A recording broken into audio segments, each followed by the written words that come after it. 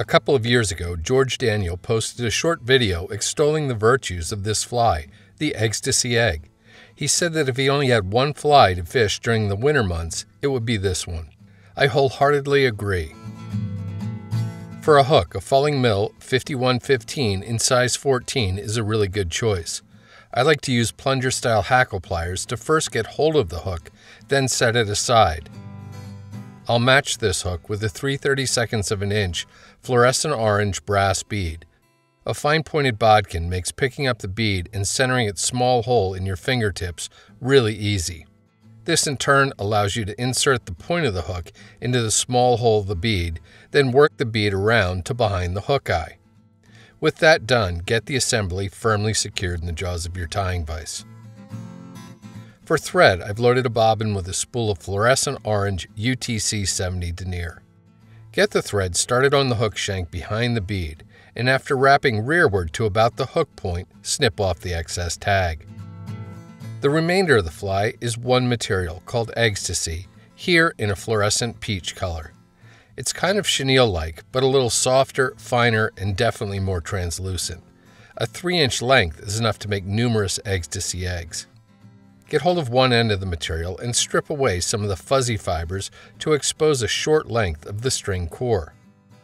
Lay the string core on top of the hook shank above your tying thread and take nice tight thread wraps to secure it all the way up to the back edge of the bead. Leave your thread there and begin taking wraps with the Eggstasy around the hook shank. I like to sweep the fibers rearward and sort of lead the way with the string core. You can get away with 3 turns, but I like to pack a 4th turn in there so it kind of seats into the back hollow of the bead. Take 2 or 3 thread wraps to anchor the material, then pull the excess up and snip it off close. Give a couple extra thread wraps to make sure everything is locked down well. Reach for your whip finish tool and use it to do a 5 or 6 turn whip finish right there at the back of the bead. Be sure to seat the knot really well, then snip or cut your tying thread free. A drop of head cement, here Sally Hansen hard as nails, applied to the thread wraps and allowed to sink in and dry will greatly increase the fly's durability. And that's all there is to it. About as simple and effective a fly as there is. Eggstasy comes in a huge variety of colors, sure to please tyers and fish alike. There's also an electric version that has a little bit of sparkle and flash built into it. You steelheaders may want to take a good look at this variety.